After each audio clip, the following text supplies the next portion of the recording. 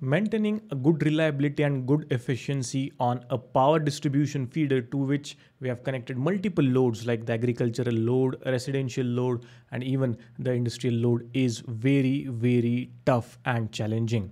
And that's why segregating that feeder based on the type of load that we have connected to that becomes really important. In this video, we are going to talk about what is this feeder segregation, why do we need it, and we'll also touch and understand the point which is creating the buzz right now in the distribution of power, that is the virtual feeder segregation.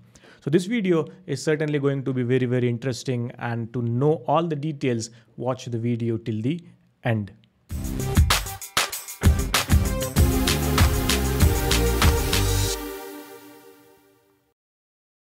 Now, before we go and talk about the feeder segregation, I want to give a shout out for today's sponsor of the video, Nikum.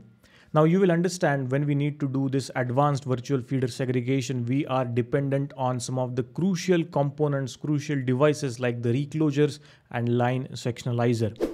And Nikum is the company who provides exactly the same kind of devices, the cutting edge switchgear technology. We'll talk about their products later in this video. Now, if you look at the general arrangement of the feeder, you will find it something like this. So we are talking here about the 11 or 12 kV feeders. So we have 33 by 11 kV transformer to which we have connected a vacuum circuit breaker, or simply it could be a 11 kV switch yard. Now from here, we have taken this feeder 1. Now to this feeder, we have connected different loads. So we have the agricultural load. Now the problem is this is the agricultural load. The problem is most of the time the agricultural load is a subsidized load where we sell the electricity to them at a subsidized cost. So here the intent is to give them a supply of 4 to 5 hours in a day. But to the same feeder, we have also connected the residential load, which of course needs to have 24/7 electricity supply. Same thing with the industrial load that is also connected to the same feeder, and we cannot give only 4 to 5 hours of supply to them. They also demand for 24/7 electricity supply, a reliable electricity supply. But if you look at the general arrangement that you see on your screen, it's not very efficient. Why? The very important reason is if something goes wrong, or if we want to disconnect the agricultural load, we will have to open this vacuum circuit breaker here, and that's gonna disconnect the power of every single load that we have connected to this feeder.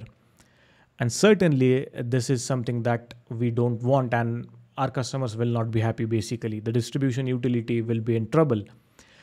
And that's why this arrangement is not suitable and suffers major drawbacks, like it has the poor reliability, absolutely no reliability here. In case something goes wrong, the whole supply will suffer. And also if you want to disconnect the agricultural load, then the other load will also suffer because of that. So it has the poorest reliability in the power distribution. Then everything is manual. So you have to disconnect the supply, you have to identify the fault.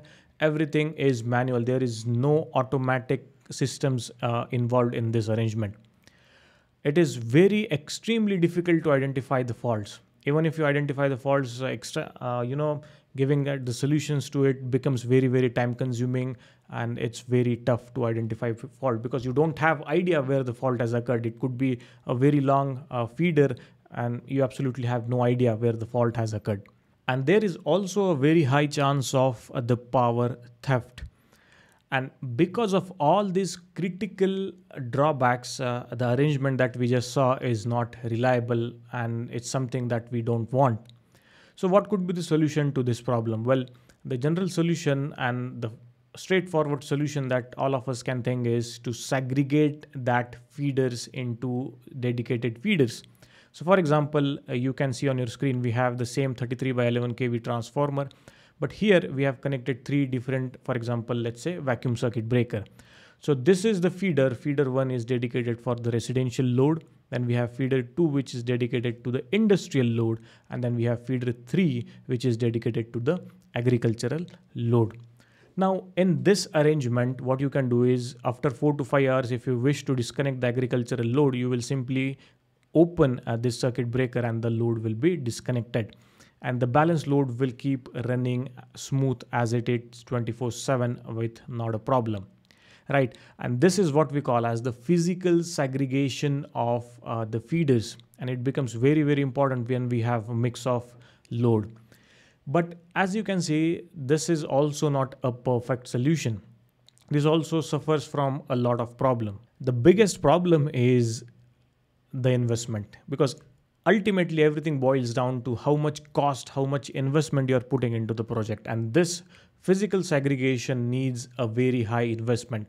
The reasons are very clear. You will need dedicated lines for that, you will need dedicated switch gears for that, you will need poles, conductors, and a lot of things are needed, and also the maintenance staff will be 3 times more that you need for this. So this is one of the major drawback of physical feeder segregation. The second is it's time consuming. Of course, you will have to give a time to this because this is not the easy process. You will have to capture the land at different location, which is also a big drawback of this because the right of way comes into picture. So acquiring the land for this is also very, very challenging.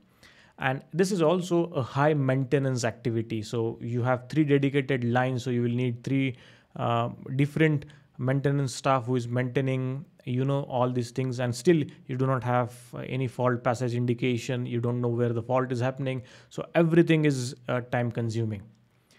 So this is certainly not the solution that we are looking at, and this is something that we don't want. Then what could be the solution to this? The solution can be offered by the virtual feeder segregation. Now this virtual feeder segregation can be done using 2 different ways.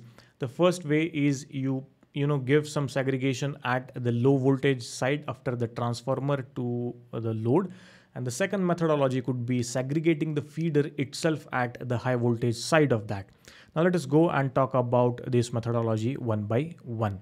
Starting with the virtual feeder segregation at the low voltage side. Now, if you see here, we still have the similar arrangement. The transformer is here, the 11 kV vacuum circuit breaker is here, and we still have the one feeder.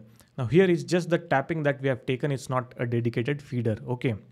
What we have done is we have connected the disconnectors to this, and at the LV side where the transformer stepped down the electricity further, and before connecting to the load, we can use some sort of low voltage switches. Now that could be the air circuit breaker or it could be the contactor.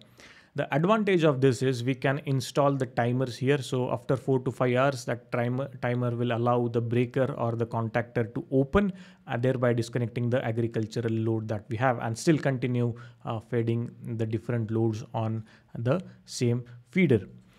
This could be a good solution, but it's not perfect again, because the reason is we are still dependent on the disconnectors here. And as we know, disconnectors are off-load devices. So for sure, if you have to carry out maintenance on this feeder, you will still have to open the vacuum circuit breaker here, which will disconnect again all the load that we have on the system.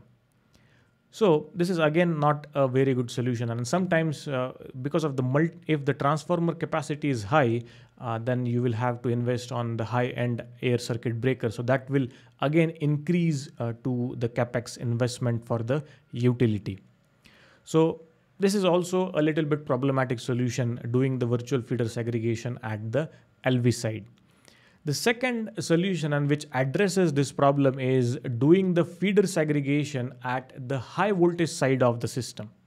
So what we are doing is we are connecting automatic reclosure, circuit reclosure, or the sectionalizer, which is nothing but the load break switch at the high voltage side. You can see the example here. Now this is highly beneficial because with the help of this devices, the reclosure or the load break switch, we can directly segregate the whole line here. So if you want to disconnect the agricultural load, you will simply open up this device, this reclosure, and the whole agricultural load will lose the power.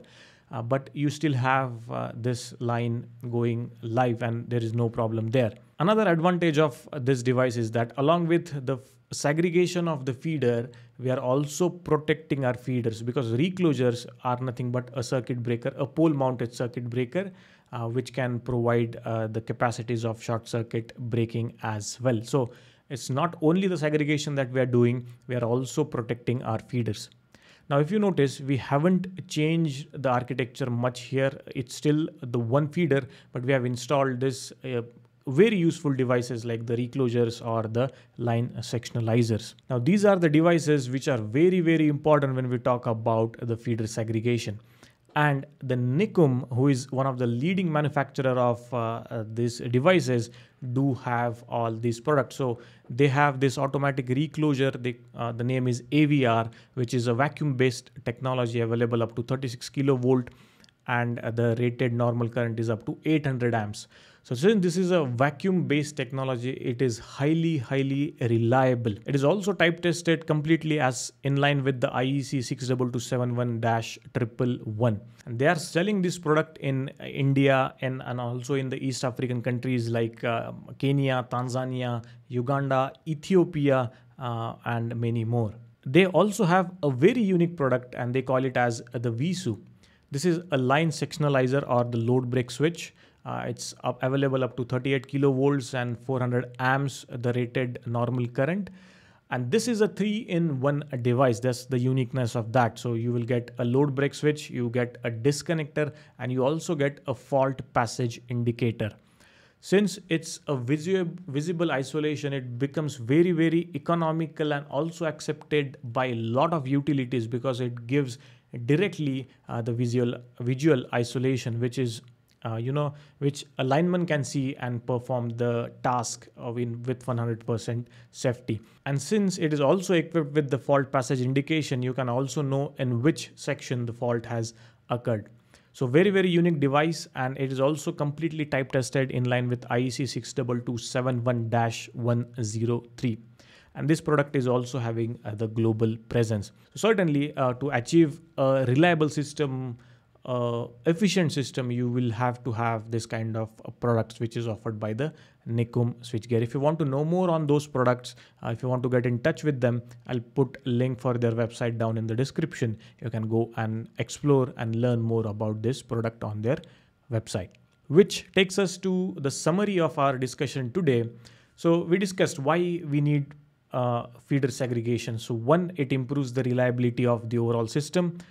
The line efficiency also improves, and it helps us in having a better load management. And that's why the segregating the line becomes very, very crucial for distribution utilities. In doing the physical segregation of the line, we saw some of the challenges. Like the most important one is it's very, very expensive. You will have to put a lot of investment into that, and it's also very, very time consuming. Well, the solution to this could be the virtual feeder segregation. So we are keeping the feeder same, but we are adding some of the devices which will help us to segregate the load based on their characteristics. So the benefits of virtual feeder segregation will be minimizing the issues of physical segregation. It's also not demanding you to put a lot of investment into that. And with the help of products like reclosures and line sectionalizer, we can achieve the virtual feeder segregation, and also the overall efficiency of the power distribution will be very, very high.